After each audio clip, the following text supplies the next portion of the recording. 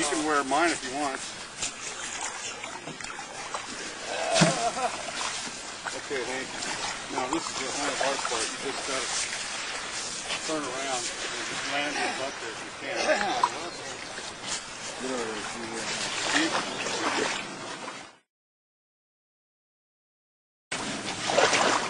Squeeze in anything. There's your foot right, Henry. If you feel me pushing on really hard, you should let go. I prefer to do it.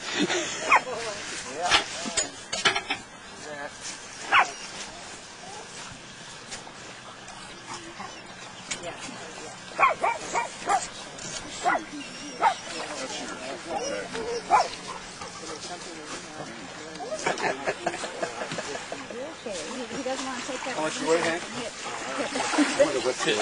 think we've got a pretty good chance of getting off the water. And they all lie.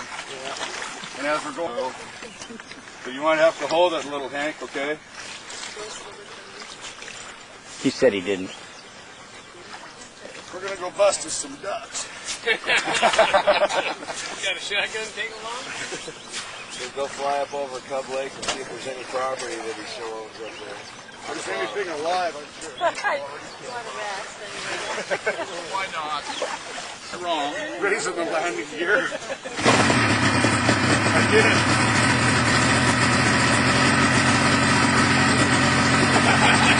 Yeah. You may not come back? Oh. Flight helmet.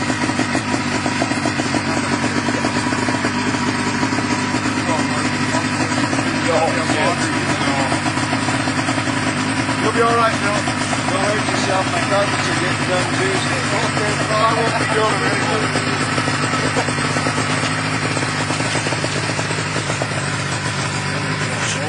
Come flying by so you can take a movie if you guys want to.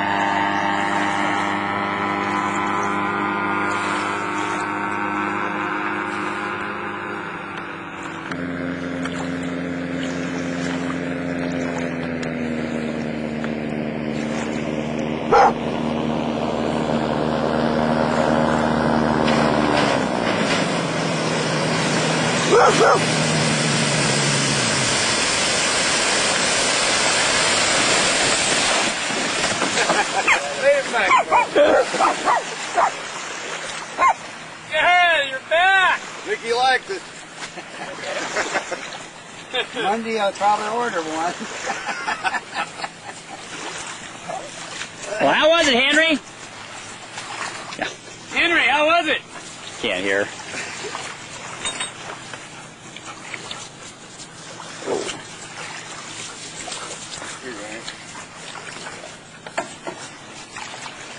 So Henry, how was it?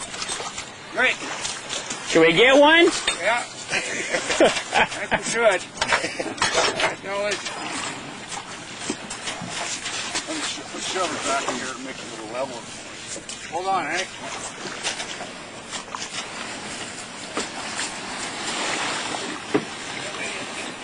There we go.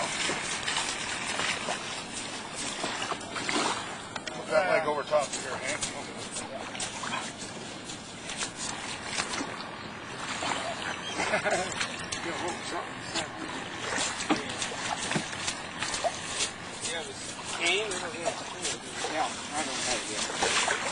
You gonna get your cane?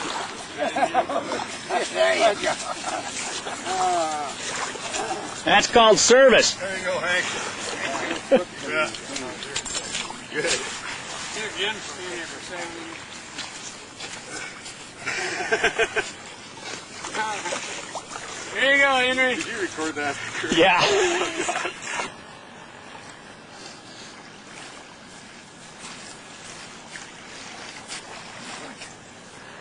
There you go. Good shot.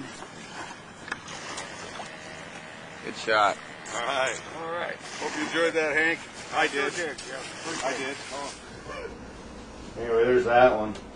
So we're just talking about flying and stuff. I should have let you fly the other day, but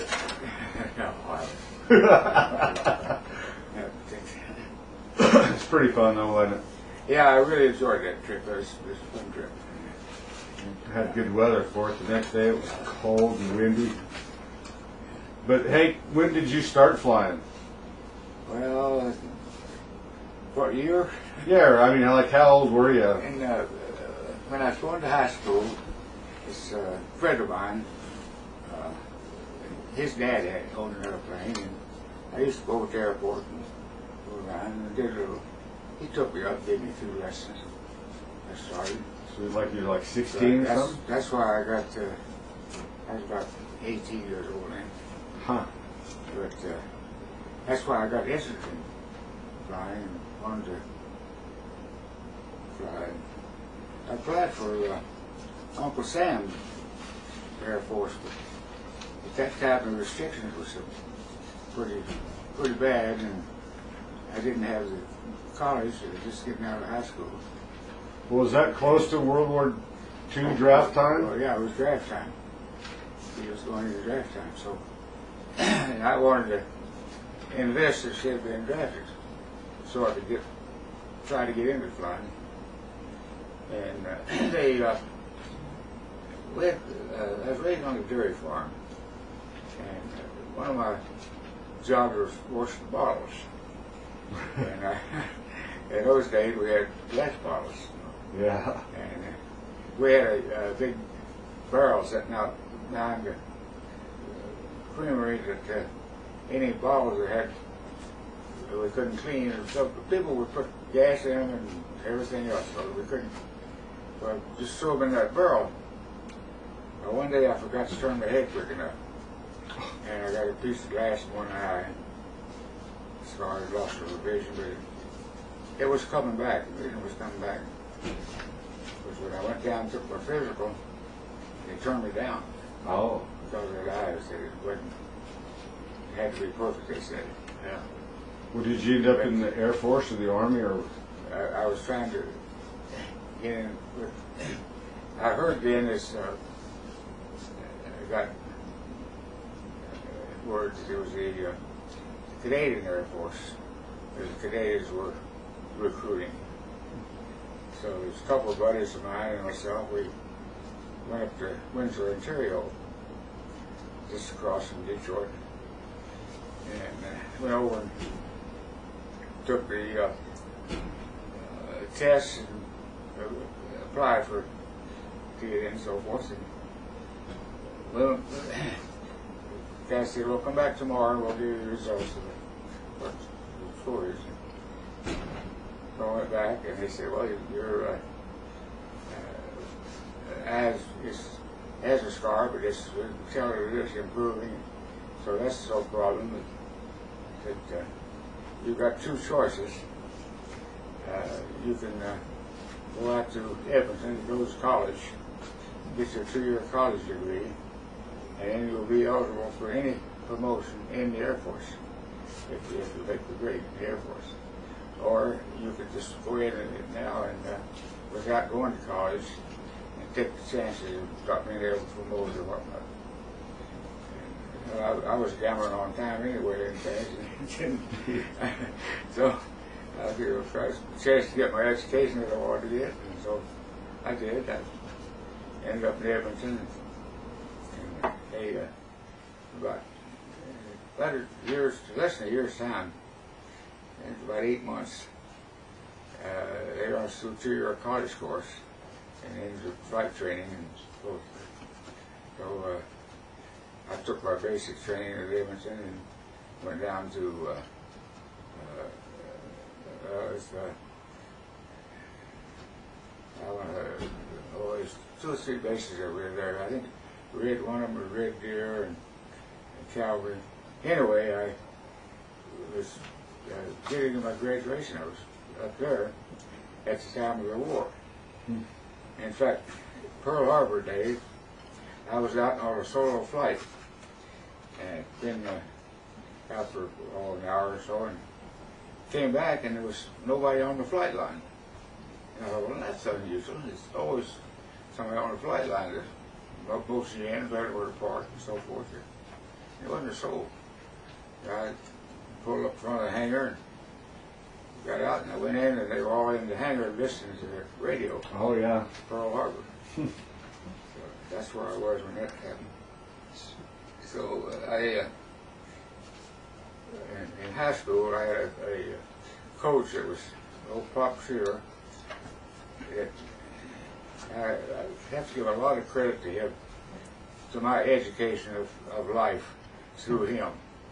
He was a wonderful person. I always respected a lot of his thoughts and ideas and so forth. But he was a retired naval officer. And when the war broke out, well, they called him back into service. And he was pretty high up in Washington. And we were corresponding and so forth. He wrote me and said, Hank, if you want to transfer back, just sit tight, that we're in the process of making a deal with Canada to bring you guys all back to the States if you want to come. To get some ready trained pilots. Yeah. So it ended up, that's what they did. I got word that this train was coming through, and anybody that wanted to apply to come back to the States would take it go in. So when I took my flight checks and everything there, why I left, no, it was all, they didn't want me. Well, did you get assigned did you go as an instructor right away, or what was your first job? No, and I didn't understand either why it was my first job, but I ended up at Long Beach, California, in the ferry division of ATC. Oh. So I ended up to start with, and I was there for, I must have been there about a year, I guess. Ferrying aircraft from there to other places? Just ferrying. I got checked out practically everything that we had. I'd maybe get up in the morning, go to operations, and have orders go down to Burbank and pick up P-38 number so-and-so, take it to Newark. And when I get each night, we're headed RON, send the telegram back so that they knew exactly where we were each night. And when I get to Newark, it'd be a telegram, either return to B, ROB, return to base, or proceed to Miami and pick up B-17 and take it to Seattle. Really? Yeah, and so sometimes I'd be gone for a week or two, just hop from one place to another before I finally get back to. You checked out in a lot of planes and have done a lot of cross-country flying. That was it. There was no And I'd get orders for an airplane that I'd never seen her before. And I don't check out no nothing. We learned to fly that airplane. I kind of know that feeling. Yeah, but yeah, a lot of experience that way, and it fly. And finally, I ended up over in Reno, out of Long Beach, as an instrument instructor, and I spent just about a year there, 8 to 10 months anyway. And when I left out of Reno, they sent me to China or India, and flying the humps. In this thing right here, Yeah, that was one of them right there. the B-17. Yeah, the B-17 and the DC-3 or DC-4. And my dad told me that all you had was a .45 caliber pistol, That's all. Really? That's all we had, yeah. flying over the Burma hump. Yeah. Well, that's if we happened to go down, well, that was the only survival we had was a pistol. Gee, what were you just hauling cargo and stuff and supplies? Our outfit was mostly for passenger service, the airline division of the ATC. But if we didn't have a load, they put anything in there. If you was making a trip, right, we could have a bunch of brooms, or you never know what your cargo would be. Pretty romantic stuff. Yeah, right. Yeah, we always went out loaded with something or other. Huh. And it was one little incident. Speaking of the 45, when I got out of Atlanta, where I get out, I always take my 45 and lay it under the seat because it was uncomfortable anyway to have it on. And I went in, and then when I get out, I'd take it in there with me. And one day I forgot to, and I happened to realize I didn't have my gun, so I told my co-pilot with me, I said, go get my pistol. I said, I left it under the seat. He come back and said, it's gone. It's not there. But there's about 25 coolies out there unloading the airplanes. They were unloading it. So I went out and got over the head coolie and wrapped him, and he lined them all up. And I couldn't understand what all he was saying, but I could, he was giving them hell and so forth.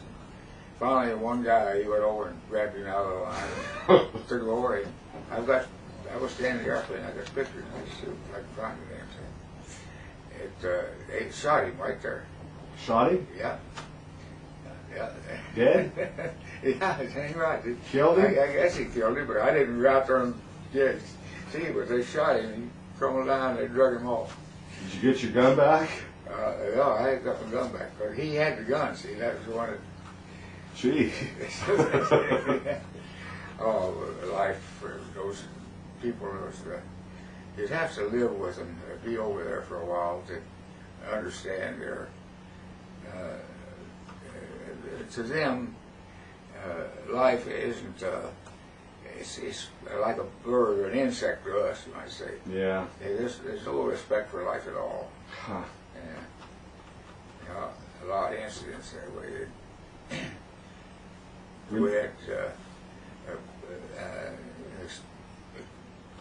all the coolies when they hired to work along the runways, building runways and so forth. That if you hired the old man, the whole family come.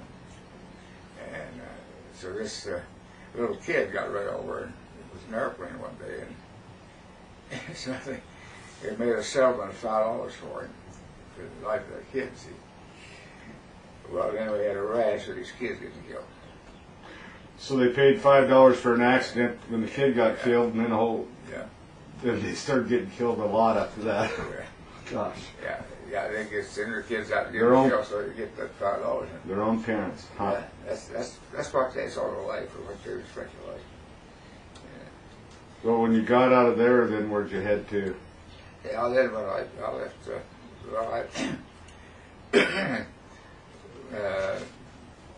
One day I made more than the trips. So he was only supposed to fly the hump, put so many hours in, and so many trips and whatnot. And I was well over my quota. And I kept asking the CO to get it transferred back. And oh no, he wouldn't. I went in one day and he called me in. He said, Harvey, I got orders for you here. I said, good, I got orders to go home, huh? And he said, oh no, not that. I said, what are you talking about? He said, we got to close it up a hospital, I guess it was, up in the SM Valley. We need to send you up there to take over to close up the base and so forth. I said, I'm not a ground man. No way. I'm not going to go up there and take over that base. And he said, well, you either do that or you have to get your discharge. He said, I said, you mean to say that I either take that position up there or you're going to discharge me? He said, yep, that's it. I said, well, I've been trying to get back to the States, and I guess that'll do it. That's how you got out. And that's how I got out. I got back. Got back, and then it was first I tried the orchard business, and unluckily I got off on the wrong foot on that. But I would go down to the Airways. When actually Air Service had a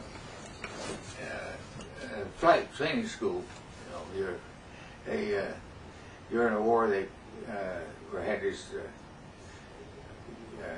GIs that would, well, in fact they had an Air Force training school in Wenatchee at one time, and that's where Ernie worked for. Oh yeah. Yeah, and they had this put in a seaplane base up here so that they could extend their license aboard by getting a seaplane ready. So in other words, they could run the students through their regular land base, and the seaplane, but they could run them through for another 20 hours or so. More money. So, yeah, that's what they did. So I went down and rented an airplane to Brook.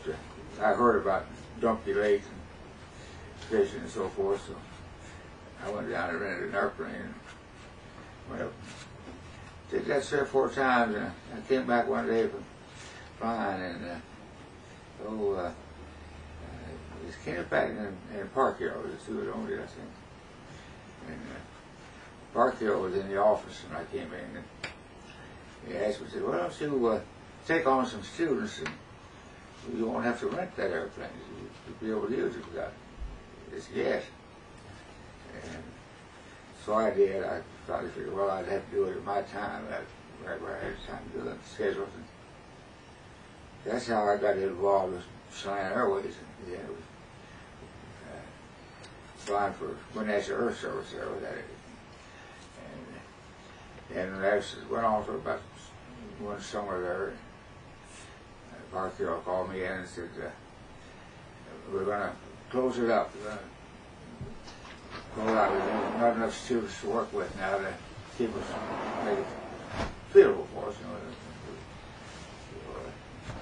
I said, well, what do you want for it? That's how I got started. So bought a couple of airplanes from them. How much time we got going left? 'Cause I got What's that camera? Don't. Yeah, just look real close down inside, see if it reads out how much time. Yeah. 'Cause I'll get 17:42. You see, okay. 92 minutes left. Oh, okay. Okay, we got lots of time. I didn't know how much time that camera had. Go ahead, Hank. So you bought a business that was going to shut down anyway. Yeah. So I had 4 or 5 students. There was a couple of them that they was in training with them, and then I picked up 3 or 4 more. But the thing that I wanted was for the tourist business. That's the way I looked at it. Is for flying up lake and fishing, taking fishing trips. I was planning on making some more trips into Canada. It was. Was Gordon Stewart already up at Donkey then? Yeah. Was he? Gordon was right before I started. Okay, and then You could fly into Cub Lake too, Yeah, yeah. and Trapper. Trapper Lake, Cub Lake. And did you guys? Because I worked for Ernie for like about 7 years, but I forgot. So maybe you remember. Did Ernie plant, or did you plant that Trapper Lake full of fish? Or Yeah, we planted it. you guys did? I mean, it didn't have any native fish in it, did it, or did it? Well, I don't know whether they did have it or not, because they had this couple. I think Ernie is one that ended up doing it. He was designated to drop them somewhere else. I know one load of pretzels that was supposed to go into Cub Lake. I dropped it in Dumpy Lake. How come? I couldn't get into Cub. Tell anybody? Yeah. I said, sorry, fellas, I couldn't get into Cub, so I had to get rid of those fish. Yeah, well, that's crazy things. Did you leave an airplane at Cub Lake one time? Left one at Cub Lake. Because I know that years ago, I'm 54, and I think I was probably 15 years old. Yeah. And there was an old airframe up there. And my dad said, that's Hank Harvey's airframe. I want to hear about that. Well, it was one of these, you gotta make a mistake sometimes, but flying it won't excuse you. You can't make mistakes while you're flying. And I made the mistake and admitted it. I went in, I was going in and out, and on a real clear, calm morning, calm day, I'd go in and have about close to 800 feet, about higher than the lake. Because the lake is, as you know, it drops off at the face of the lake for about 1,000 feet or so, just almost right off the lake. Makes Prince Creek, doesn't it? Yeah, into Prince Creek. Yeah. And but if it weather was good, I'd hold about 300 feet and come around into the mouth of the canyon. And if everything was fine, I'd go ahead and sit down. And if there's any wind or anything, I'd go on up the canyon and land coming out instead of going in. And this morning, I was loaded pretty heavy, and I had beautiful morning. Just there wasn't a ripple in the air, and everything was great. So I held my altitude over the lip, began to lift to make sure I didn't get a downdraft right as you cross that lip, because you will get a downdraft in there sometimes. Mm-hmm. And I always had a couple of hundred feet. As soon as I got over the lip, and I put it in a side slip it so I could drop it quick. And when I brought it out of my side slip, the sun had just popped over the lake, and I looked in the mirror. Just that's 2 or 3 seconds, or seconds, you might say. Glassy water? Glassy water. And all I saw was a mirror. There was nothing there. So I tried to jerk it out and get it straight, and bang, I hit the water a little too hard. Where it jammed the strut. And it controls for the ailerons. It runs up that shoulder on your strut, you know. And it gave me slack. I didn't have any control. Oh. So there wasn't anything I could do but open the door and shut the engine and tell it on to hang on. We hit and bounced and hit and it tripped over. So it wasn't, it just turned upside down on us. We got out all right. It was an old fellow that, I can't think of his name, but he used to go up and down the lake in a rowboat. And he hiked into all the different lakes, and he loved to hike back in the hills, camp. I think Stoney or something like that was his name. But he was just wasn't quite at the lake that morning when I went over. And he said, I heard you land. He said, I knew it wasn't your normal landing. He said, I knew something was wrong. So he hurried up and got up there. Well, we were out there on the floats sitting in. I saw him walking along the shore. He waved at us. I said, go shove that log or shove it out here toward us so we can get something to And he did. There's a log in there he could get. So we swam over there, got in the shore, all right. And while we was getting in, by the time we got in, he had a good fire going. Just kind of dried a little bit. And so I told, I had Don Brook and his wife, two of them, so I told them, I said, I'm going to try to get to landing. I asked Stoney right at first, I said, Stoney, can you get down to before the boat gets by? He said, well, he'd try. Well, after he left, and I got kind of dried out, and realized I was able, I might say, I knocked some teeth out, and busted a few ribs, was bleeding at the mouth, and I didn't know just what condition I was in, but I knew I was able to move. So I decided I wasn't going to give up on him getting down there in time, so I tried to get down myself. I decided I better get out of there because I knew Ernie would be, at a certain time, would be looking.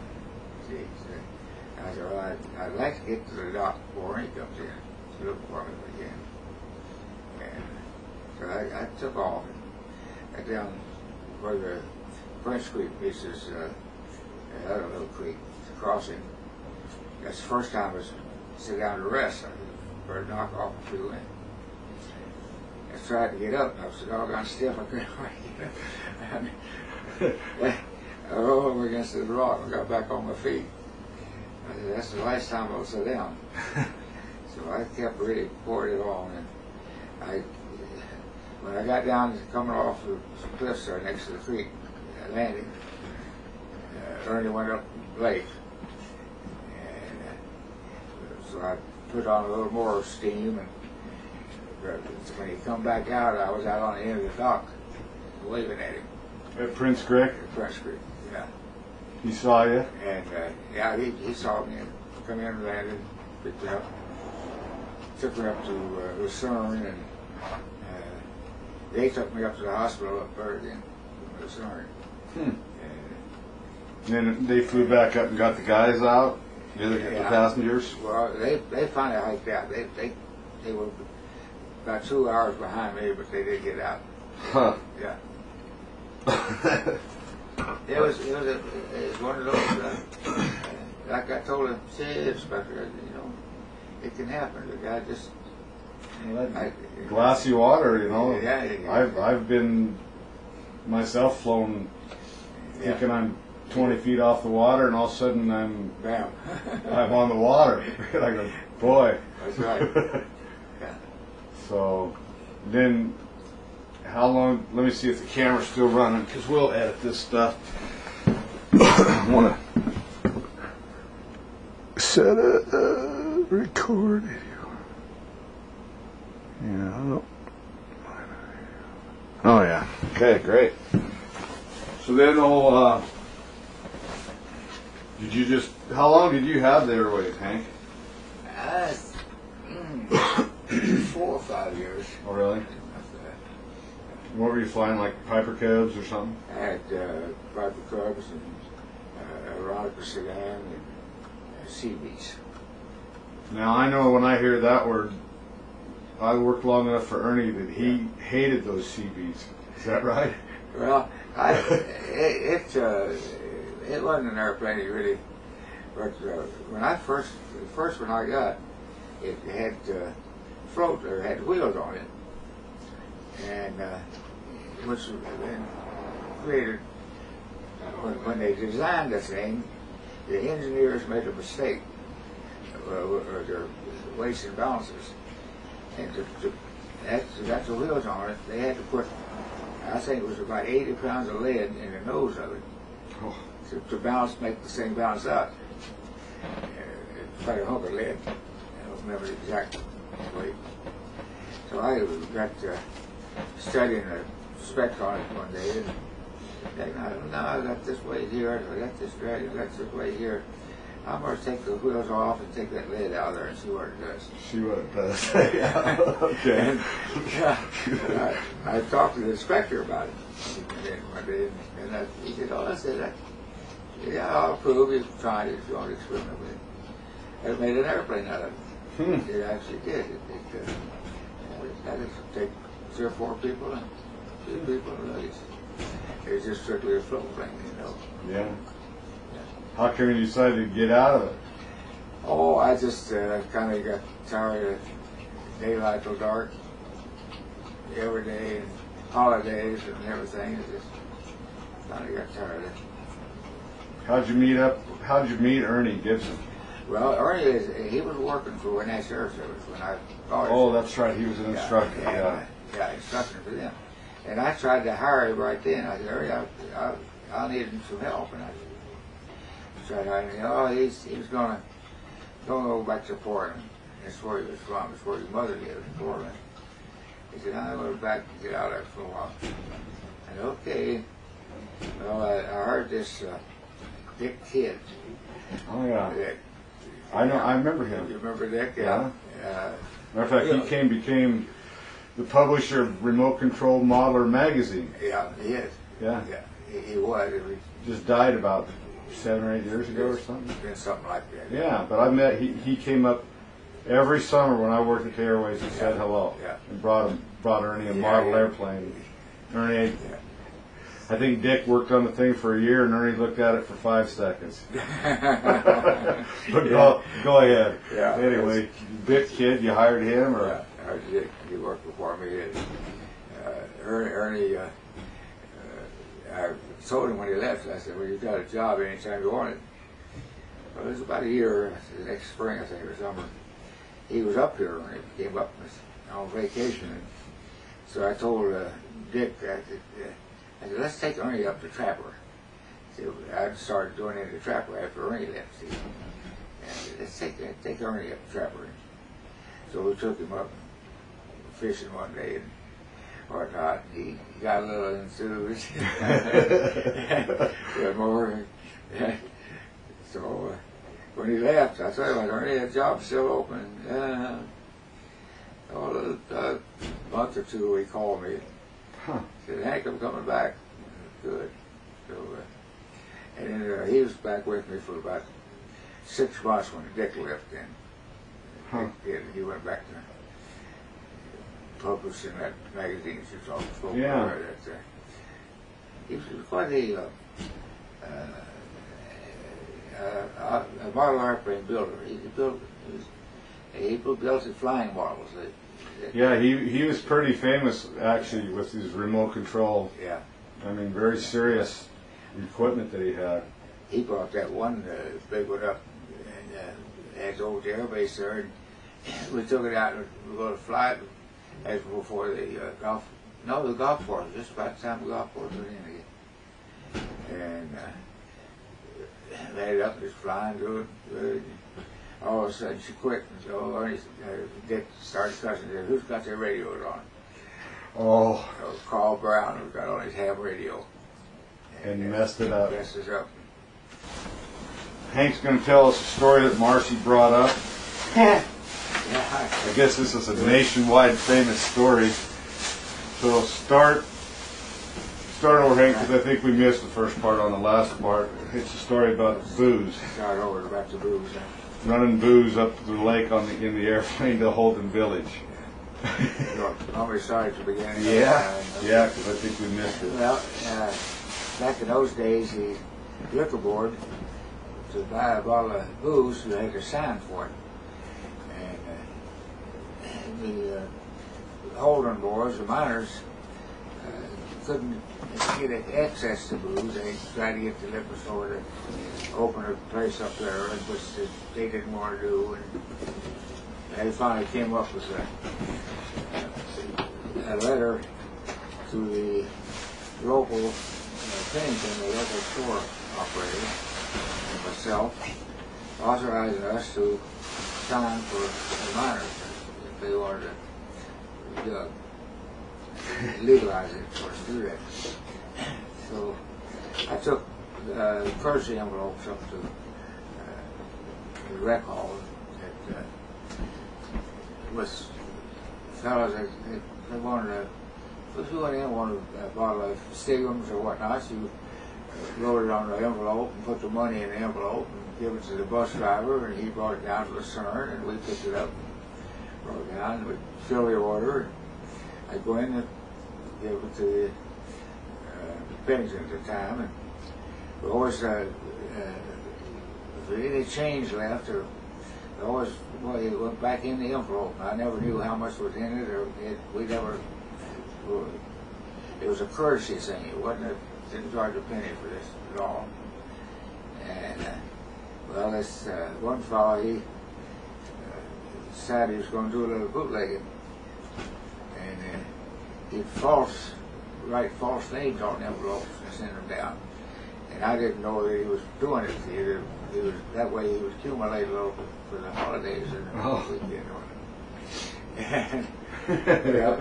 And somebody one of the miners got this off me about for some reason and turned him in. So the prosecuting attorney, this lawyer, he tried to make a case out of this deal. What he did, he went up and picked up the bootlegger, caught him, and the stupid jackass was keeping a record of his operation. Oh, God. Yeah, he had a notebook. Correct, writing things down. Yeah. So, and how he was getting it, well, he picked the bootlegger up, and he picked up the bus driver. The connections between us are in Holden, and he had a one sword out for Ernie and Dick and I. Yeah, bootlegger.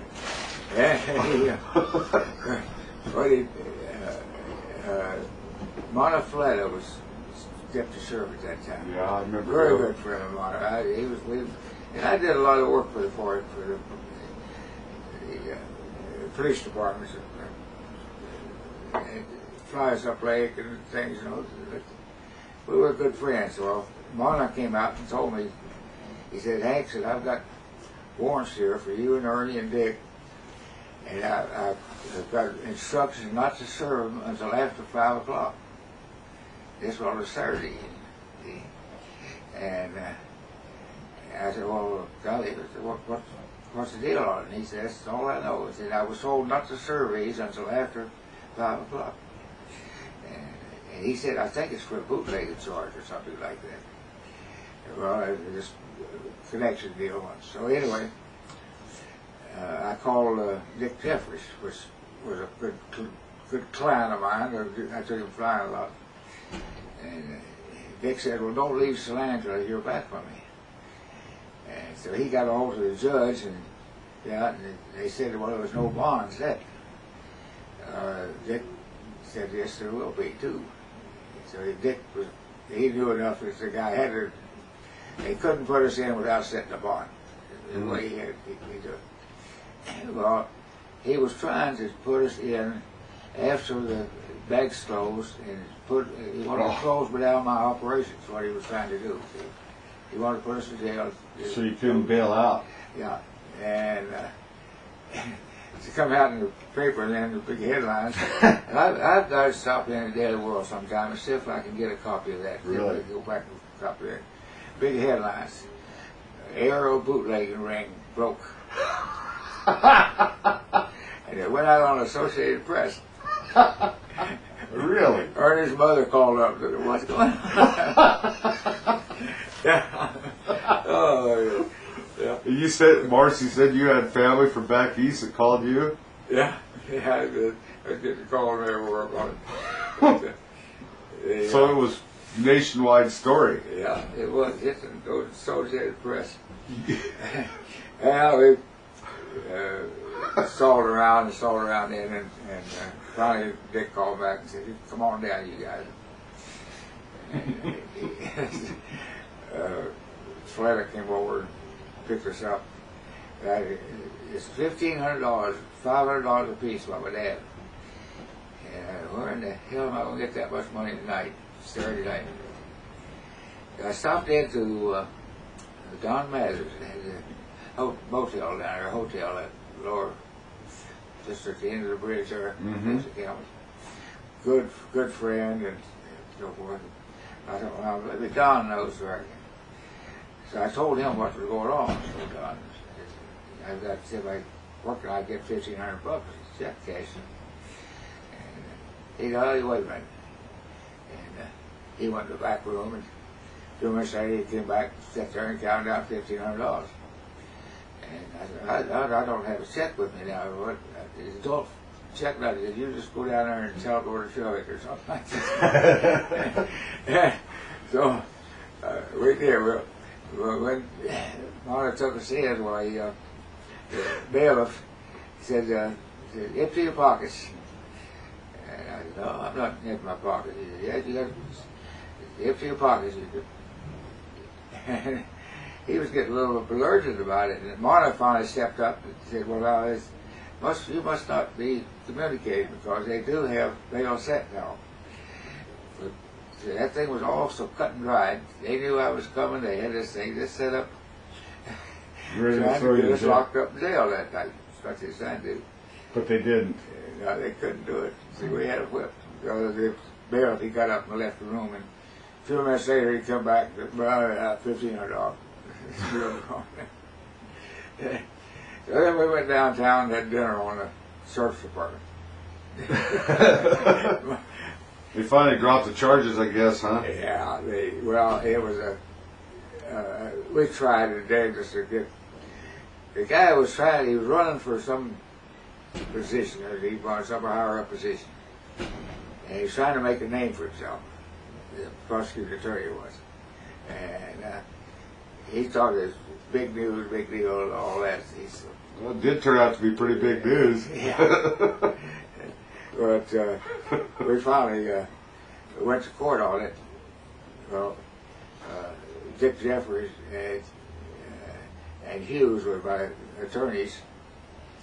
And the word got out from the to the miners and whatnot. They got word that the judge had been talking to them down there, and one thing or another, that it was kind of a cut and dried case. The judge said you might as well give up. He did. In other words, he had it set before he went to trial. Yeah. And so they Hughes and Jeffries, they demanded a different judge. They called us a probate judge. Anyways, instead of, you can ask for a different judge on cases of this kind, which they did, and got this. He was an Indian from Omak, wonderful guy. Just excellent. And so they. We ended up going to trial in his courtroom at the miners had got the bootlegger that was they had in jail down there and told him if he qualified against Ernie and I or said anything, that he was going to get a dead man. You know that. Because they were really mad. They couldn't get a booze anymore. He probably didn't go back to Holden, did he? No, I don't know whatever happened to that guy. He ended up in so much time to serve. But we went to court on it then. The judge, they put this guy on trial. Wanted to know, one of the things the judge said to ask, he pointed me and Ernie and said, "Do you know those two guys there?" And he kind of said, "I've seen them before." So we knew that the miner had gotten to him. Things like that. Then, so the prosecutor brought these records up and started. They said, the judge said, "Well, you got proof of this," and so forth. He said, "Well, I've got these records here," and so forth. The judge looked at him. "Where'd you get those records?" He said, "I just went up and got about out of the liquor store." I mean, he just pointed his finger at him. He said, "You committed the worst crime, and what's the charge of this class for?" Yeah.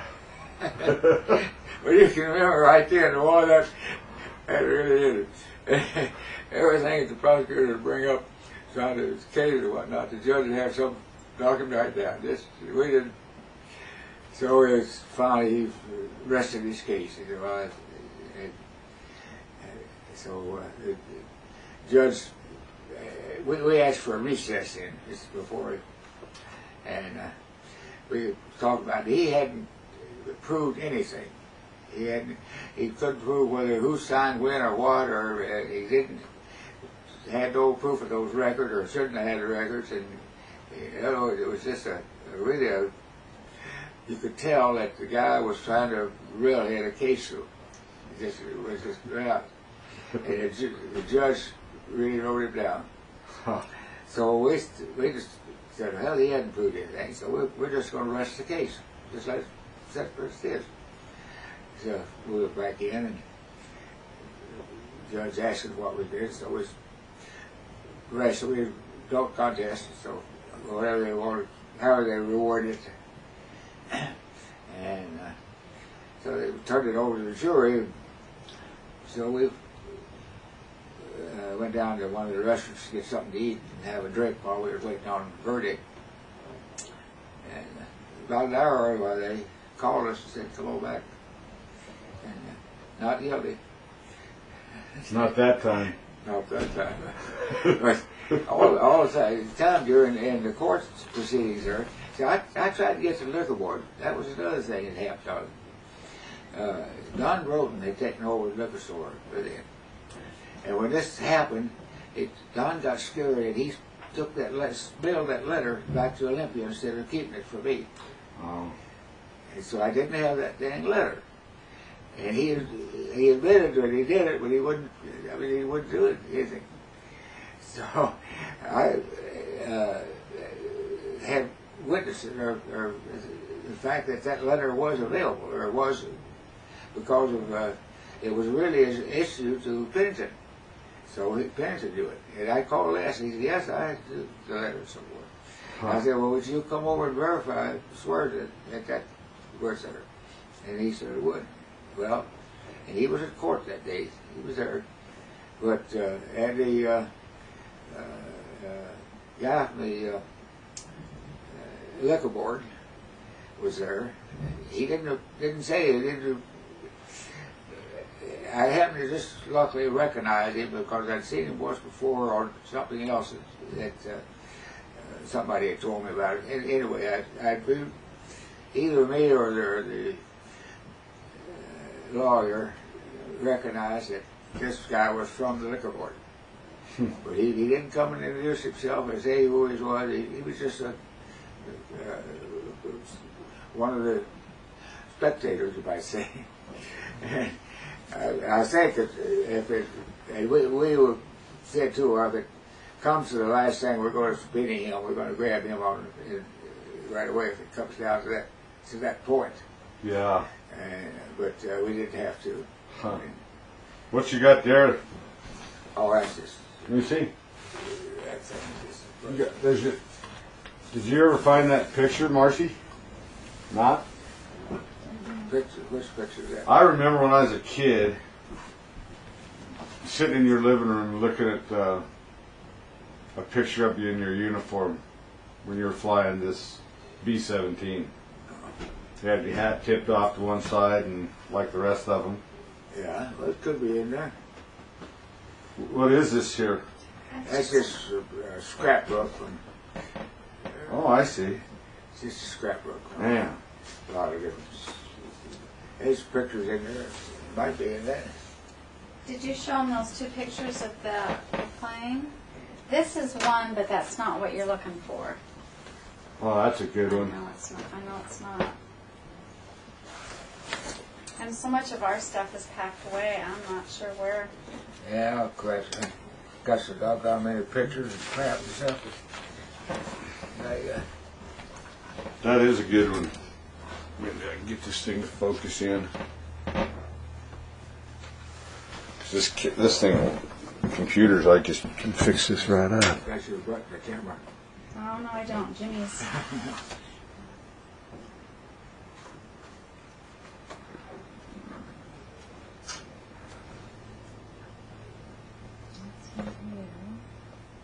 Wow. That's almost 38. Because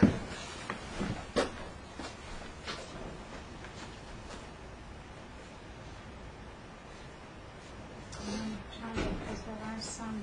That's his home in Virginia. That's an old homestead. And there are Oh man. There are lots of his. There Look are some here. pictures in here. Yeah.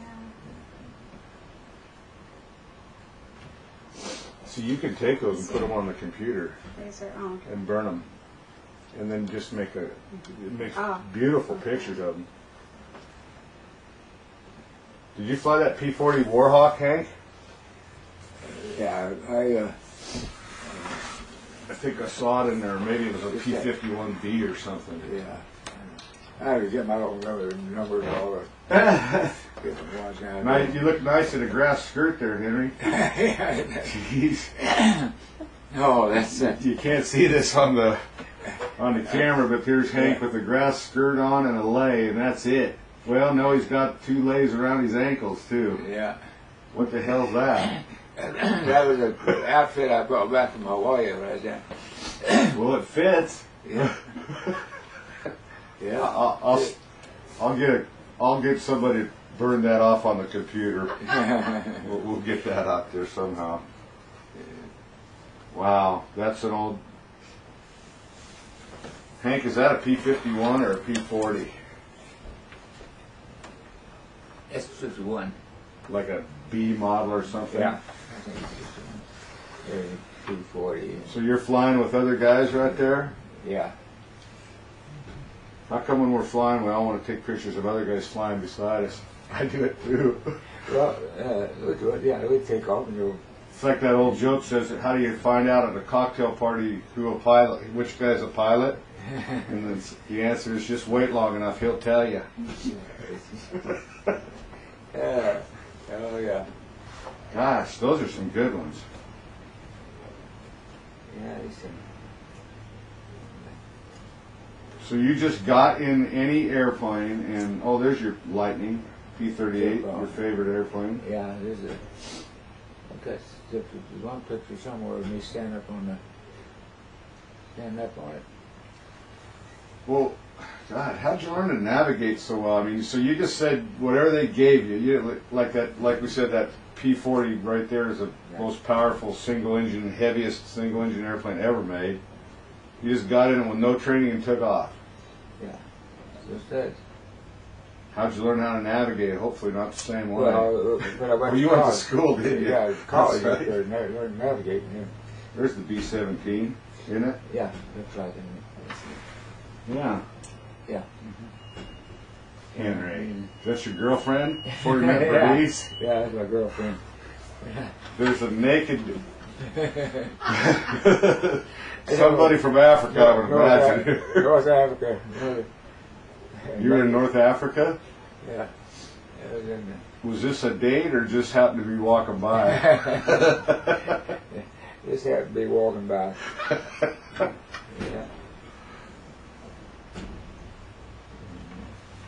That looks like a Connie. I think it is. Yeah, it is. Concord. Yeah, Lockheed Constellation. Yeah. You've had quite a career flying, haven't you, Hank? Yes. You like sitting in airplanes still? I mean, I can't get enough of it. Don't you like it? Yeah. Sure feels at home, doesn't it? It seems to me that no matter what's going on that day, that the minute you leave the ground, I forget everything. It's a different world. You just forget everything. Yeah. There's your favorite one again, P-38 Lightning. Yeah. Yeah. Huh, from Burbank, California. Yeah. Gosh. That's a DC-3 or something?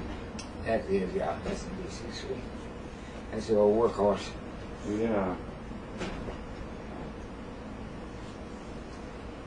B-25? B-25, Liberator. This 25, that's it.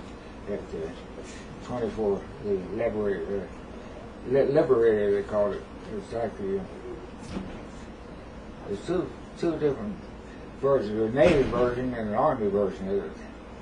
One was a B-24 and the other one they called it a Liberator.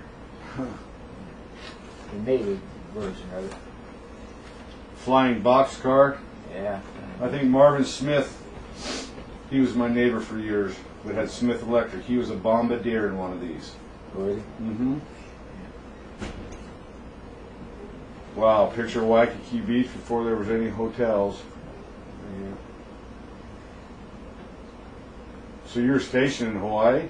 No, I Just got his postcard? Took B-24 down to Australia. And stopped in the water. You flew a B-24 from California to Australia? Yeah. God. That's why I was in the Prairie Division.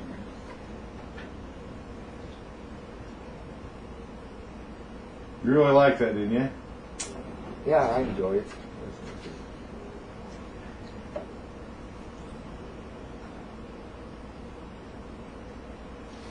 Well, Hank, thanks a lot. I look at Yeah, these, yeah. and thanks for taking me hunting all those years. Yeah, well, my pleasure. I enjoyed checking you guys out. We had a lot of fun. Yeah. I don't remember much getting away from us. I remember my dad decided he had to go to the bathroom one time, and right out from underneath his rear end, this big chucker, we were waiting for Dad to get done, and this great big pheasant jumped up. Right out from the bush he was squatting in, and you and Jack Blair and me and Curt and Doug all shot the thing, and every one of us missed him.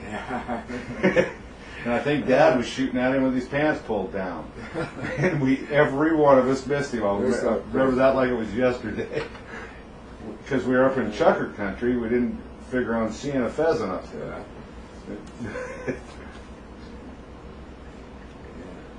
But we did have a lot of fun riding in the back of that old carpet cleaning van. Good old days. You got it. Sitting in the back of that freezing cold carpet cleaning van and laying in a cold duck blind for a half a day. It was pretty fun. Sure appreciate it.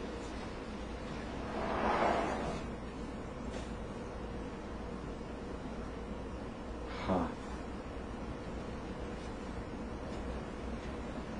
Some ways I kind of think it was a lot better than it is now. I really do. I know it was. They can watch TV and play on computers, but they can't go out and do what we did. We're all pretty, we could all do quite a bit. And it's guys like you that took the time to teach us, so I thank you.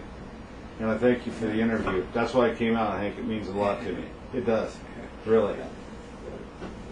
Yeah, that's right. And you're an honest man, because Dad told me you went to put some carpet in the house at Dad's house one time, and you pulled back the old carpet. There was an envelope, and you walked out and you said, "Evan, there's $500 in an envelope hidden underneath the carpet."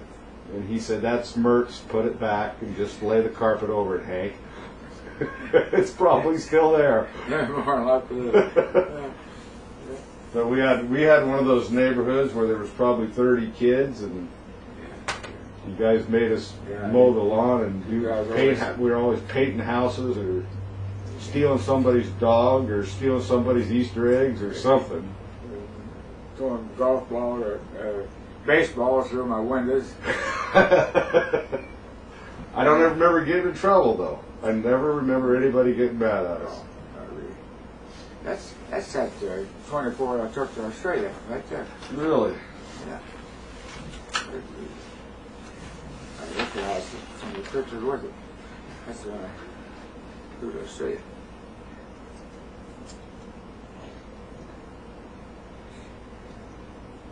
Wow. Well, you had a lot of good adventures. There you are, Henry. That's the one you were looking at for. Standing on the P-38 lighting. Yeah, that's it. That's a nice picture. Yeah, I see it standing on the seat. I knew there was one in there somewhere. I'm going to hold that one up in front of the little movie camera and try to hold it still. Maybe we can get a picture off the computer. That's a good one here.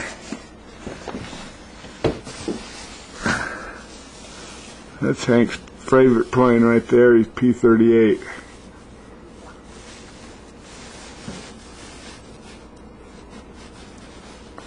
go. What year do you suppose that is, Hank? What year? Yeah, just about what year? Well, I've been, when was Pearl Harbor? What year? 1941. 41. You see, that'd been 43, 44. Huh. Or 43, I'd say. And you just jumped in that one too and learned how to fly it by yourself. Yeah. I just got orders to go out and... Sure played okay. Yeah, your plane and go with it. All right. Well, shut this thing off, Hank. Yeah. All right, Hank, here we go. Now, this is Henry Harvey with his hula skirt on. You got it at Christmas Island, you say?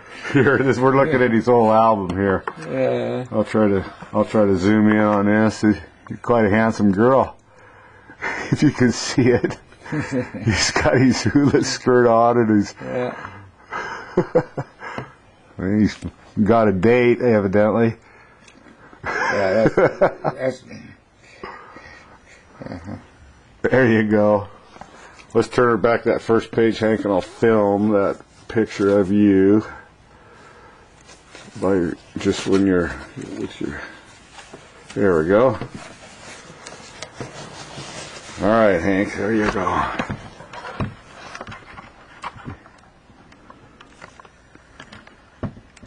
There's Hank when he's in the service around Pearl Harbor time, or before that a little bit.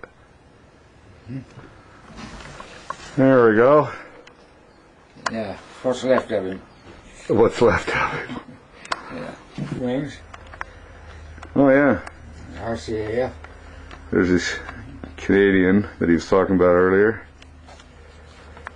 This is his scrapbook. He flew actually all over the world. Quite a story. All right, Henry, we're done. Thank you very much, sir.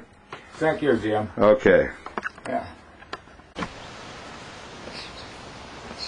Okay, well, I just finished the interview with Hank, and I'll tell you, that was a lot of fun. When I was a little kid, we lived in the same neighborhood that the Harveys did, and it's just one of those things that we're all real true locals and just had a blast. Lots of good memories, and I took Hank for the airplane ride simply because I wanted to. It's a kind of an aviator thing. That man has so much experience to get into an airplane that he's never flown and to ferry it from California to Hawaii, fill it up, and on over to Japan or wherever he said he went. I can't even remember right now, but it was a lot of fun. Oh, he went to Australia on that trip. But anyway, getting in, some of you guys that know aviation, getting in a P-40 or a P-51 or a P-38 Lightning, which he said was his favorite airplane, or a B-17 bomber or a B-25 bomber, never even been in it in his life. Just read the instructions, picked up his orders, and took off. That's amazing. And the flights he made at Chelan Airways were something else, and some of the stories. And then he took us hunting all the time. You'd walk down the street and it'd be Hank going to take us hunting. And you always came home with a bag of birds, I'll tell you that. And when we went by ourselves, we just came home with an empty box of shells. So it was a real fun thing to do that with Hank, and I appreciate his family letting me do that. It's funny because you don't have to be the year 2007 politically correct. It was just a blast to take a step back, and those are probably not as politically correct times, but they were better times. And as I was leaving and packing up my little camera and the couple little airplanes that Henry signed for me, I'll be damned if he isn't standing out there smoking a cigarette. So he's a tough guy. He's made out of the, I guess the right stuff, and he's going to be that way until the last day. It's just incredible the kind of a man that he is and the gentleman that he is. don't ever remember Hank ever getting mad at anybody. He always did the right thing and took the time for us kids and taught us a lot, showed us a lot of adventures, and just someday I'd like to grow up to be as good as him. I'll tell you that. It was a true privilege, and I really didn't want to make anything about myself on here, but I did want to take the time after doing it to say what a privilege it is and was to do this and to do that flight with Hank. A guy with so many hours flying, that was a true honor for me to get to take him flying, and I enjoyed it. So thanks, Henry, and I'll bet you we do it again. All right, thank you again.